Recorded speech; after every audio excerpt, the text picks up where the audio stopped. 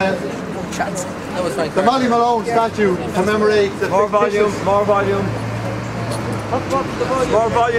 The Malone statue commemorates a fictitious Dublin fishmonger, better known to Dubliners as the Tart with the Cart. It was designed by Siobhán Reinhardt and was erected in 1988 and unveiled by the then Lord Mayor Ben Briscoe. It was part of the Dublin Millennium celebrations. Frank Harte, who was an expert on Dublin street ballads, famously said, "Never judge a song by the company it keeps." I think he was talking about this.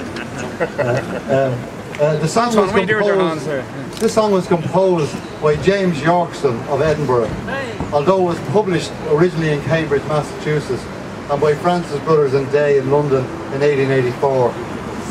The London edition was reprinted by permission of Kohler and Sons of Edinburgh, implying that a first edition was published in Scotland, though no copies of that have ever been located. So here we have the Dublin anthem written by a Scotsman. So, Frank Harte's granddaughter. Frank Harte's granddaughter, Siobhán Harte, is going to sing, Molly, and you've all to join in the chorus.